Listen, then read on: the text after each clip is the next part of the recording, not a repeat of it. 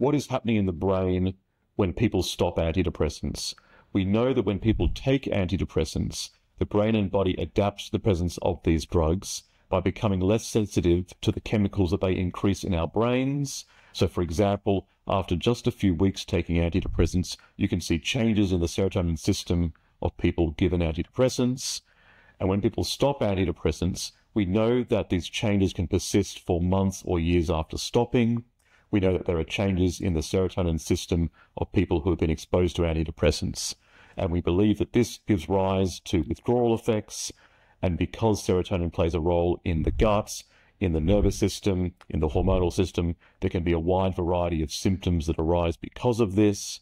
And it probably takes the time taken for these receptors to go back to their normal levels that explains why withdrawal effects can last for months or years. There's a lot we don't understand. There's probably a lot of downstream effects from these receptors. But overall, the reason why withdrawal effects occur is because the way our brain adapts to the drugs takes longer to reverse than it takes the drugs to leave our system.